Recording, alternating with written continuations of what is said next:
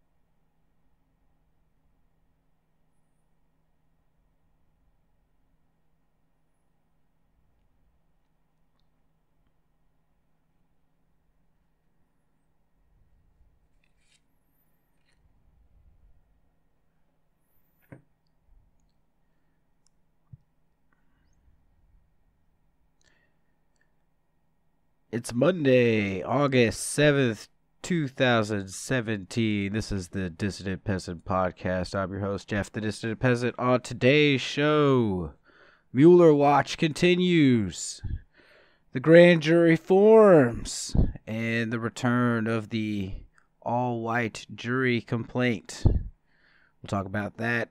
Trump's crowing about the economy, needs some serious pushback. I'm here to give that to you. Also on today's show, you reap what you sow. Minnesota mosque bombing occurred just a few hours ago as of this recording. And finally, the Dissident Peasants' thoughts on the class versus identity direction debate on the Democratic Party as a member of the South. I'll give you my perspective. I'm Jeff the Dissident Peasant. Thanks for joining us today on the wee hours of the morning.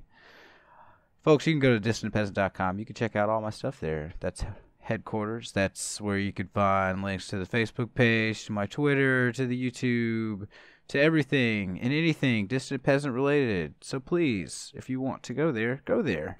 Check it out. Okay, first story today, we got another episode of Mueller Watch. What's Mueller up to? What's he doing? Well, Mueller's formed a grand jury, which is a significant step in seeking an indictment of someone. If you need to brush up on some of the basics of your Law 101, grand juries typically hand down indictments towards people. Prosecutors in some cases can indict people for crimes by themselves, but for many crimes you need a grand jury to indict. More immediately important for this story is that grand juries also issue subpoenas for testimony and evidence, and they receive that testimony under oath. So you cannot lie to a grand jury if you are called before them, and if you are issued a legally binding subpoena, you need to comply. Or else you're in violation of the court, and a judge can send you to jail for contempt. So we're probably going to see some subpoenas be going out. Who knows? Maybe this week, maybe next week. Soon. This is an active criminal investigation. It is not a counterintelligence thing. Whoever's spinning that narrative over at the mainstream media needs to get off their rocker. No, he's looking for crimes. We know he's been looking for crimes. He's been looking. They're easy to find, right? Trump is not very careful about covering his tracks. He's a pretty sloppy manager, if you can't tell by his style of leadership in the White House. And people should keep in mind that we're not a long way from learning, whether or not Trump broke any laws, whether or not there's an indictment handed down against him or his associates, family, or whatever. Either way, whether or not there is never any indictments, let's say the investigation ends tomorrow, Trump is broken the law. We know he's broken the law. If he took a meeting with that Russian agent, and they attempted to get Oppa research from them. They attempted to receive an item of value from an agent of a foreign government. That's one of the few campaign laws we still have in this country. You can't take contributions either in kind or monetarily from foreign governments. So if that's what they did, and it certainly looks like they tried to, then they attempted to commit a felony and probably could be busted for conspiracy charges. Yeah, he's also openly obstructing justice in public, and I think somebody said the word emolument. I'm not sure. I heard the word emolument whispered in my ear, but now I'm being told that I don't need to go into the emoluments clause because, hey, why beat a dead horse? The guy is guilty. We know he's guilty. I don't need Bob Mueller to tell me that Trump is guilty, and you shouldn't either. All that being said, we're all entitled to due process, even if you're a scumbag, orange, wannabe fascist. And so I look forward to the conclusion of this matter and hopefully seeing him in jail. But even though I look forward to that, I'm not necessarily counting on that happening because I think that this brings Mueller closer to getting fired. If Nixon, who was far more mentally stable than Donald Trump, could order the firing of the prosecutor in charge of Watergate in order to save his own skin at the last minute, I have no doubt that Trump will do so once they start to come after him or his family. And when that happens, we all have to hope against hope that the GOP finds a bit of principle left in them and they do something about that and they begin impeachment proceedings. But I wouldn't hold your breath. I don't think that's going to happen.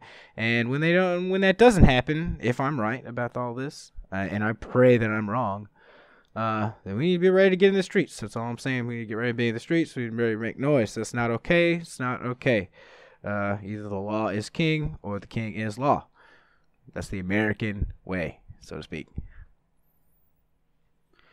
Okay, next up on the show, there was a presidential decree issued on Thursday, the 3rd, by our great and glorious orange leader. Quote, at some point the fake news will be forced to discuss our great jobs numbers, strong economy, success with ISIS, the border, and so much else. End quote. That's the end of that particular presidential decree.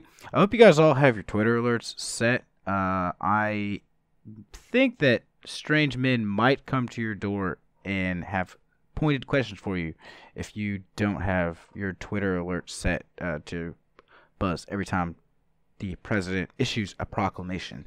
These are official presidential statements. The White House press secretary told me so, and that guy's a public servant.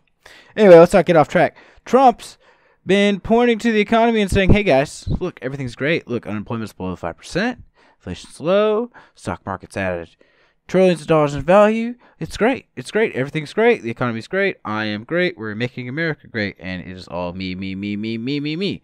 Now, watch me hit this drive. He needs to do that because he's floundering. His approval rating is in the 30s or in falling. Might even be his 20s, depending on which way you look, which poll you look at. But anyway, he's desperate. He's desperate for something to point to that he can say. And look, it's true. If you go outside right now, it's not a smoldering crater where the local grocery store used to be. There are still a few jobs out there that you can find, and people are still living. And that's good as far as it goes. But the problem is it doesn't go very far. I say that too much. But it doesn't go very far, right? Because those jobs are lower paying than ever, right? The stock market's added a ton of value. More than half of Americans have $0 in the stock market. And most of the rest of the little people with stock market savings in it are from their employer, 401k plans. And it's money they can't touch until they're in their 60s. And they have no control over it. So the ups and downs of the stock market don't really affect the vast majority of people. So I consider it basically a meaningless statistic. Furthermore, wages haven't budged. Barely at all. They've barely budged. They inch up a bit here and there, depending on what month you look at, but they have nowhere near come close to replenishing the vast gains that were not achieved the previous 8 years of recovery. We have a lot of catching up to do on wages, And though the unemployment rate is quite low, the labor force participation rate is actually extremely low, alarmingly low, I would say, considering the society that we live in. And if I may anticipate some objections, it's not just due to aging baby boomers. If you control for that, U.S. participation in the labor market is actually still lower than it would be otherwise. This is not a normal economy, so to speak. It's a new normal economy where you're a peasant. And there are a few courtiers and mid-level professionals belonging to guilds, right, who make a good living. And other than that, you are one of them, or you are a lord and king, or you are a peasant, like me. And you can either be dissident, or you can not. You can acquiesce. I choose dissidence because I love my country, and I don't want to be a peasant. I want to be a citizen again. But in any case, I don't want to get off track. I just want to point out that Trump's crowing about the economy is complete bullshit. The economy is actually not doing that well. All these articles that have headlines like, "Economy emerges as a bright spot for Trump," and The Hill, for example. That's from like 2 months ago, of course. I don't really agree with that. The economy hasn't been good for the vast majority of people for a really long time. It's not a bright spot. It's just a spot that he hasn't reduced to a smoldering pile of rubble. That's great. You didn't blow something up. Give him time, folks. It's only August. But even if the economy was good, what's he got to do with it, right? Guy watches TV and plays golf all day. What's he done to help the economy? Put Steve Mnuchin in charge of the Treasury? I don't think that did it. Hypothetically speaking, what did he do? Nothing. They don't have answers for this. They just need something to point to when your approval rating is in the 30s. And the guy is freaked out by this Russia stuff. And he's freaked out that he's failing so hard. He really thought being president would be easy. I really do think that. He thinks it's like being a reality television host. You come in, you're charismatic, you make speeches, you have big rallies, you fire people. It's drama. It's compelling. People love it. It's not a way to run a country, dude. Not a way to run a country. You got no business being president. Hey, you're on vacation right now, Trump. Why don't you just not come back? Just don't come back, man. Just stay in New Jersey at your golf course and issue a letter that says you resign. Yeah, just do that. Do that. The nation might even be grateful enough to reduce your inevitable prison sentence, which you definitely deserve, even if you resign. Let's take a little trip back in time, right? Let's take a quick jaunt back to December 8th, 2015. Then candidate Trump wants to read us a statement. Let's hear what he has to say. Shall I read you the statement? Yes, dude. Please, go. I said go. Donald J. Trump is calling for... Now, listen, you got to listen to this one because this is pretty... I'm listening. We're listening. I'm giving you a little bit of time just this once to illustrate a point. Can you please go? Pretty heavy stuff, and it's common sense, and we have to do it. Remember the poll numbers. 25%, 51%. Remember the poll numbers. Okay, so remember this. So listen. Time-traveling peasant here. I feel confident in saying that nobody knows what the fuck you're talking about. I thought you were going to read a statement. Can you please read a statement? Donald J. Trump is calling for a total and complete shutdown of Muslims entering the United States until our country's representatives can figure out what the hell is going on. I have zero trouble believing that Donald Trump needed that sentence written on paper. There is a great hatred toward Americans by large segments of the Muslim population. Oh, well, then if they hate us, I guess, destroy them, right? They want to change your religion. I don't think so. I don't think so. Not going to happen. Oh, so they've declared a holy war on us? Oh, my God. Until we are able to determine and understand this problem and the dangerous threat it poses, our country cannot be the victim of horrendous attacks by people that believe only in jihad. That's right. Instead, we're going to be the victim of attacks from people who believe in nothing but making America great again. The Dar al-Farouk Islamic Center in suburban Minneapolis, like many other mosques, occasionally receives threatening calls and emails, but leaders say they're more frightened after a weekend attack in which an explosive shattered windows and damaged a room as worshippers prepared for morning prayers. No one was hurt in the blast, which happened around 5 a.m. on Saturday. Yep, that's America. That's going to be the kind of terrorism that we're victim to instead, right? Oh, except Muslim terrorism also hasn't gone away. Now we just have different, newer, different, wider kinds of terrorism. You reap what you sow. You do. You reap what you sow. And, while I'm not willing to throw in with the crazy postmodernists on the right, I will admit that words have a lot of power in changing people's perceptions. And when you're a candidate for president of the United States, your words matter a lot. Millions of people listen to them. They believe in them. They'll feel encouraged or discouraged by what you say. And doubly, triply, quadruply so if you're the president of the United States.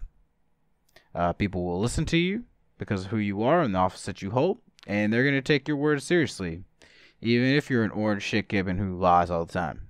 Some people are going to take you seriously.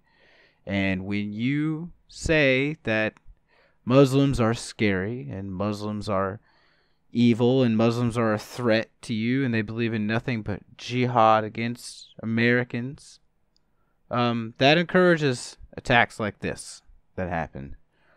We here at the Dissident Peasant, while we are concerned with class consciousness, are not unconcerned with matters of religious tolerance in this country. And we greatly regret what happened on Saturday. We're glad everyone was okay. We hope the perpetrators are brought to justice soon.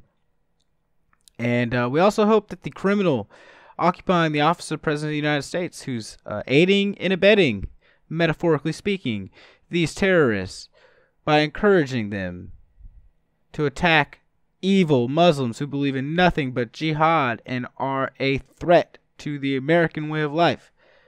I hope he's brought to justice too.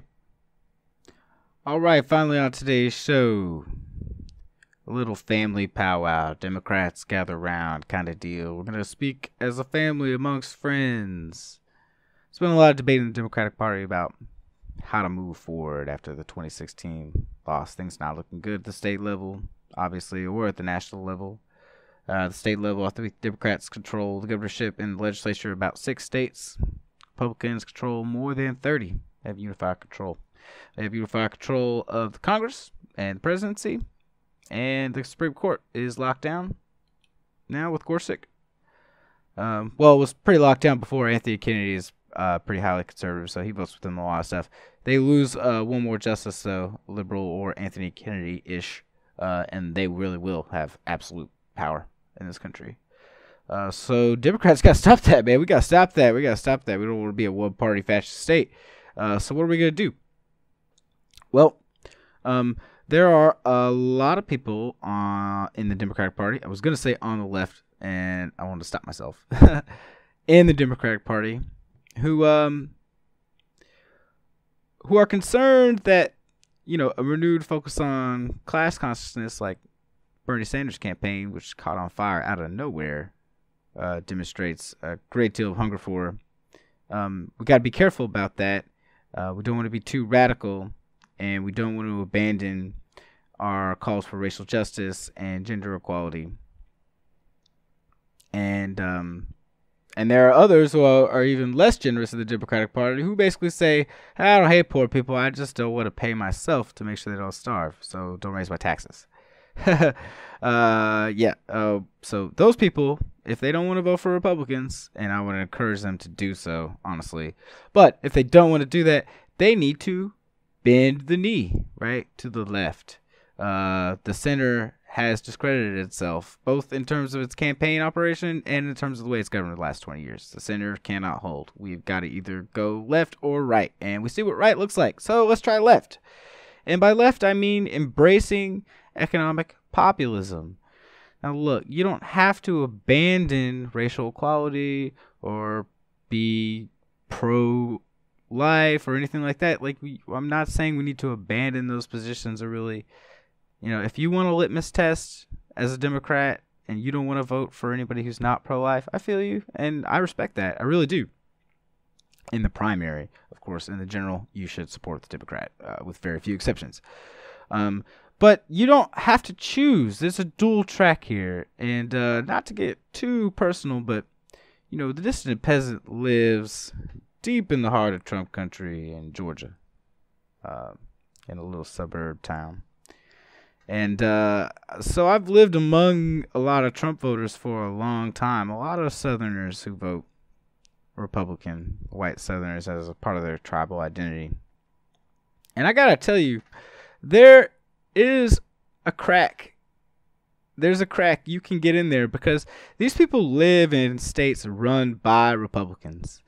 Republicans don't care about governing or their citizens, so they inevitably do a crap job whenever they're elected to office. These people, because they live under crap government, think that government is capable of doing nothing but crap. And rightly or wrongly, I'd say largely wrongly, they think the Democratic Party is the party for gays, party for blacks, party for immigrants, Muslims, and other minorities, not for white people. They don't need the Democratic Party. That's all they ever campaign on. That's all they ever talk about is gender equality and affirmative action. That's all they ever hear about.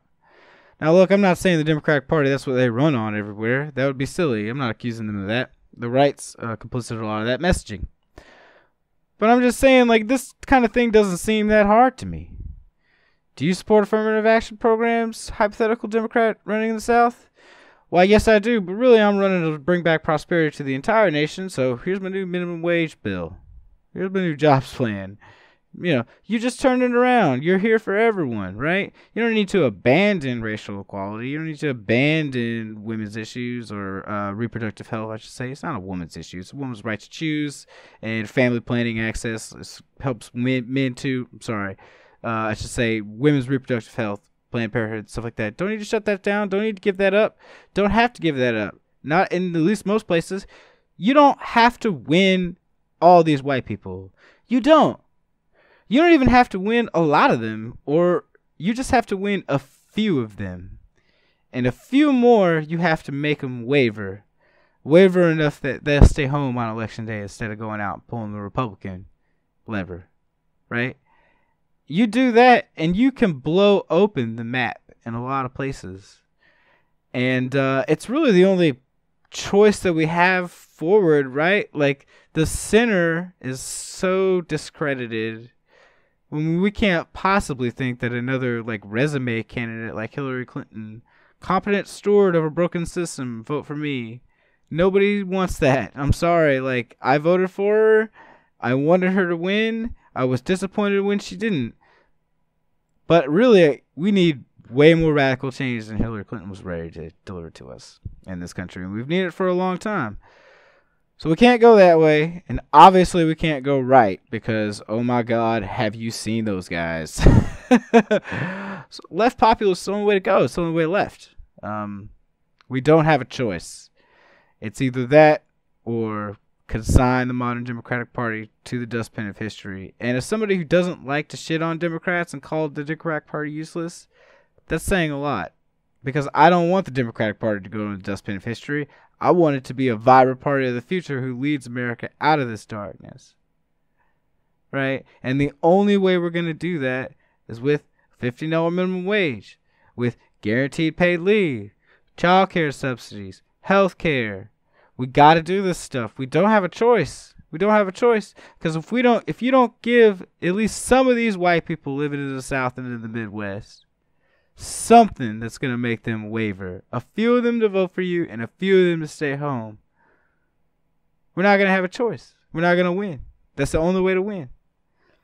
I should tell you also, it's a two-pronged strategy, right? You chip away at the other guy a bit with this. You also motivate and energize the Democratic base. And that's hard to do, not because the Democratic base is lazy and doesn't like to vote. And this idea that, they're all just a bunch of shiftless poor people who, it's hard to motivate them, especially in off-year elections, to get out and vote. It's nonsense.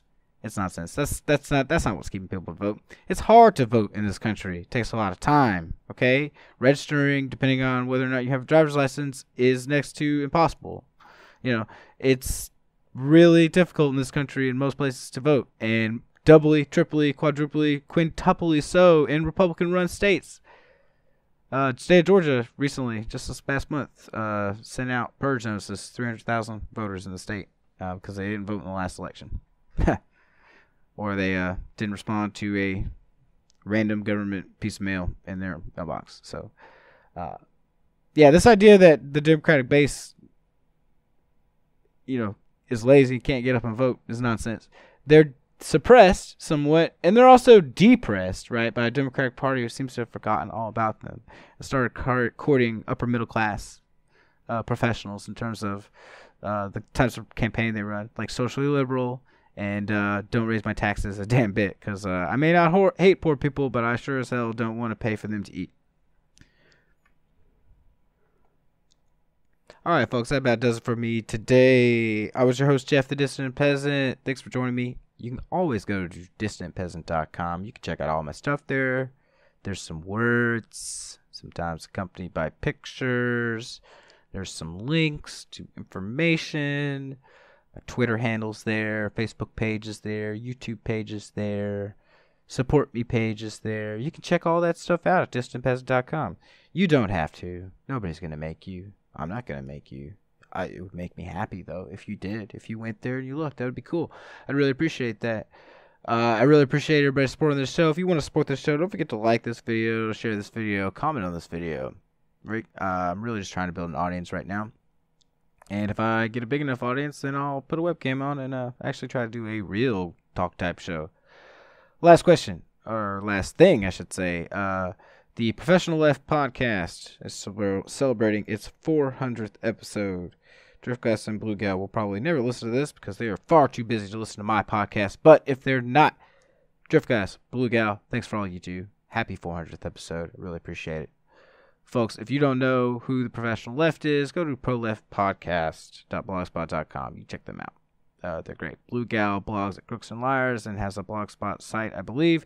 Driftglass is at driftglass.blogspot.com. They're your hosts for that show, and they're fantastic. Happy 400th episode, guys. For them and everyone else, one more thing. Don't forget, stay distant, serfs. This is for Bernie. He's the only candidate who makes any sense.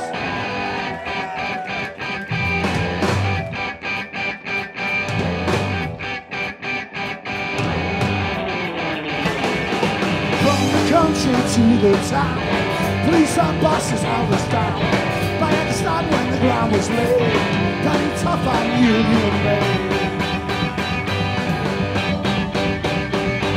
Well, the king woke up one morning, said all the people should be better paid. No, things were bad, things got changed, very tough and union made. Very tough and union made, one long struggle day by day. That's how we got to be this way. Bloody tough and union. We're still up to live like humans, locked up, beat men defamed. No one said it was gonna be easy. Bloody tough and union. Cowards cringe and traitors sneer like class won't ever happen here. But don't forget as the future fades, bloody tough and union. Plenty tough and union made, one long struggle day by day. That's how we got to be this way. Plenty tough and union.